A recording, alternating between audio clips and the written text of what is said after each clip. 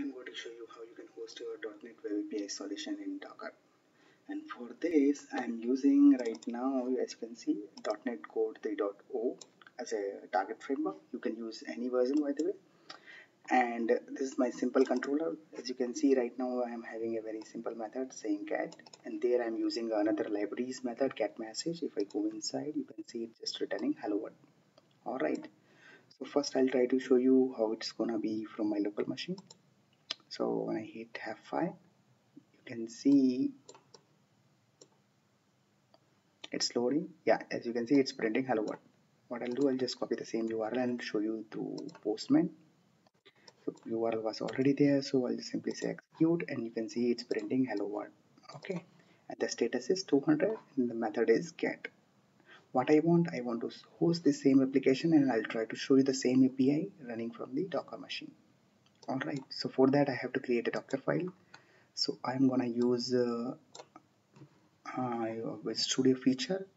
So for that, what you do, you just simply go to your main project, say right click on add, and select this option, Docker support. Once you click it, it will ask what's the target. So for me, the target is Linux. I'll say OK. As you can see, it has created a Docker file, and it has all the information whatever is required to host this application inside Docker. Alright, I just close all, and before that I'll show you how my Docker machine is looking like. So you can see I'm using a Docker toolbox because my Windows it's a home edition. So for that we have to use a Docker toolbox. I'll create a separate video on that. So for I'll just show you Docker images, whatever images I have for now. So you can see right now there is no image with the solution name. You can see on the right side I'm showing sample web API 3.0. It's my solution name, and there is no image. Alright, so let's build that image. So for that the same thing, I'll say right click on Docker file, click on this build Docker image. See, as you can see, it's built it and successfully completed. It was quite very fast for me because I already have a metadata packages, as you can see over here, these two. So that's why it was fast. So when you will do for the first time, it's gonna take a while. Alright, now I'll show you the same command again, Docker images. Now you can see it has one more repository with the name sample web API 3.0. Alright, now this repository we need to run. So for that there is a command called docker run and the name of the repository. And now we need to tell on what port number I want to expose this API. So for that I'll say -p,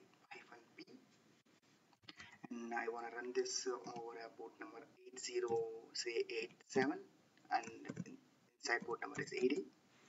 That's it. If I hit, my bad, I typed 6 instead of p.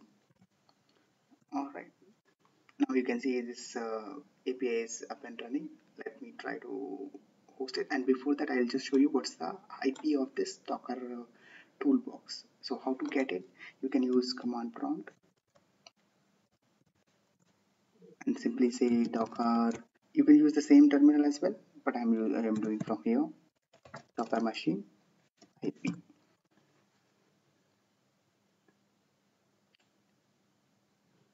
It takes a while. So you can see the port number, IP of my Docker machine is 192.168.99.100. That's the default IP of a Docker toolbox.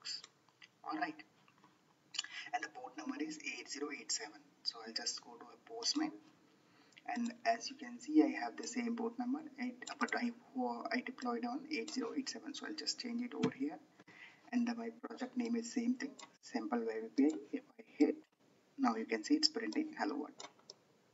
Alright, now you can also create any kind of .NET application. Just simply say right click, create Docker file, and just deploy. As simple as that. Alright, thanks very much.